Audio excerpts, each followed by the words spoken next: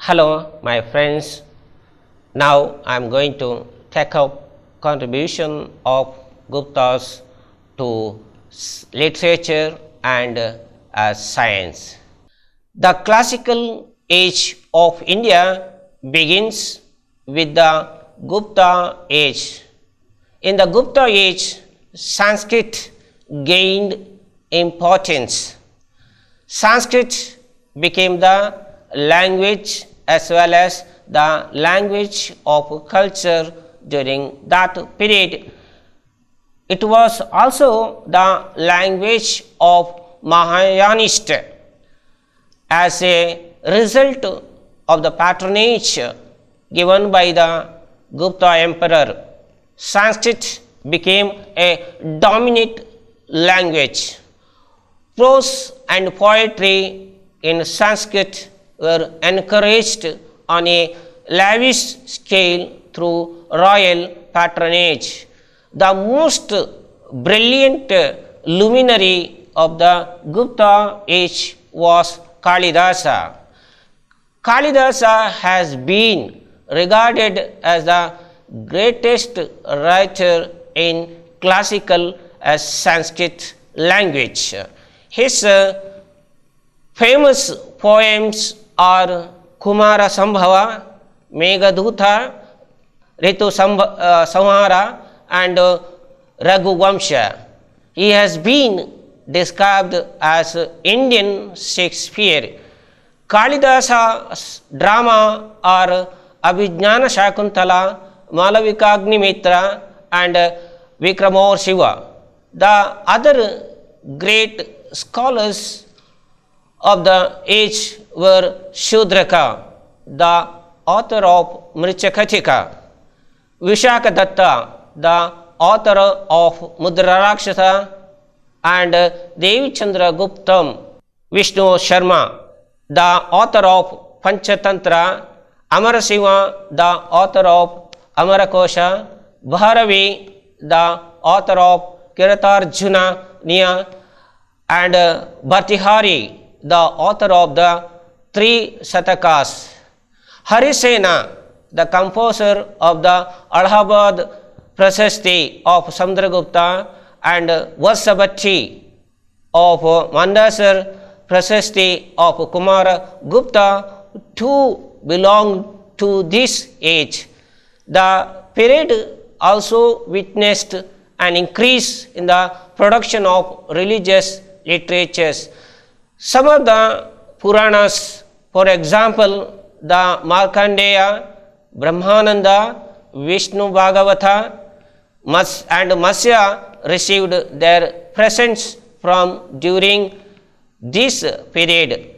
The Mahabharata was also rewritten during this period. The Smritis of Yajnavalkya, Narada, Katyayana and Brahaspati most probably belong to this period.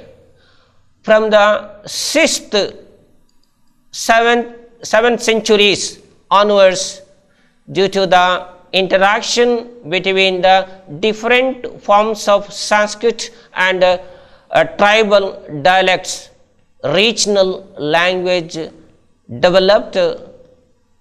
Along with them emerged regional script also. Now I am going to discuss Gupta's contribution to science. In the field of science, great development was achieved in mathematics, astronomy and medicine.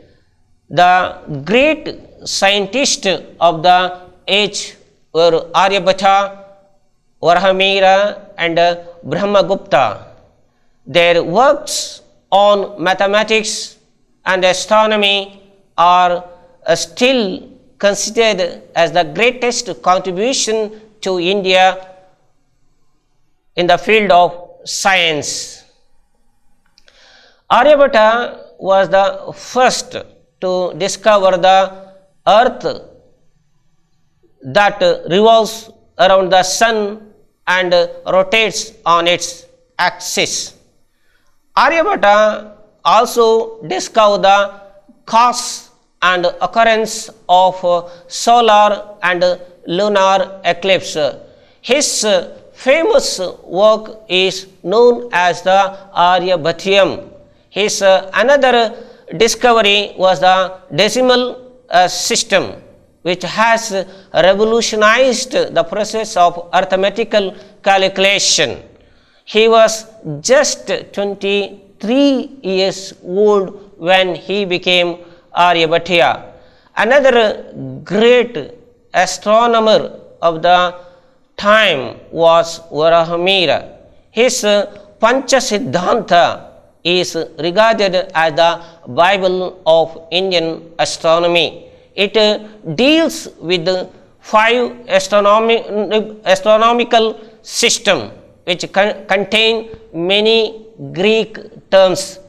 His Lagu and Brihajataka are works on astrology. His Brihat Samhita is an encyclopedia of the technical sciences like architecture, metallurgy, physiography, etc. Vagabhata was a writer on medicine. His work called the Ashtanga Sangraha is a summary of the earlier medical works of Charaka, Sushruta with comments. It is also said that by the 1st and 2nd centuries AD was also well developed in India. Many instruments were devised, of which 127 are mentioned. The works on veterinary science indicate the development in this science. The great iron pillar at Mehrauli in Delhi bears witness to the perfection in the science of metallurgy. The handling of metal work is also seen at its best in the coins and seals of the time. Coins were finely struck and dies carefully engraved. The seals attached to copper plates are also of fine workmanship. With that, I stop here. Thank you, one and all.